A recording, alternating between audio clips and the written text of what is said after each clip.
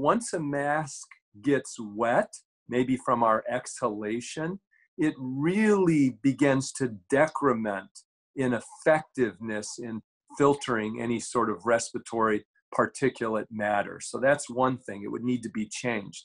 The second thing is you do yourself no favor if you wear a mask and then touch the mask, either to adjust it or take it off in the wrong way. So, as medical professionals, we're taught how to put a mask on, how to take a mask off, but this would be unfamiliar to the public.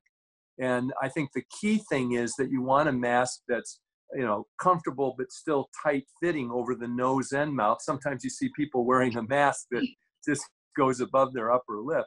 But the most important thing is once that's wet, once you're going to take it off, you take it off through however you're holding it onto your head. You do not touch the front of the mask. And then that mask needs to be washed before it would be used again. And, just washing with soap and water in your laundry machine, whatever it is quite satisfactory. You don't need to go to any extreme lengths.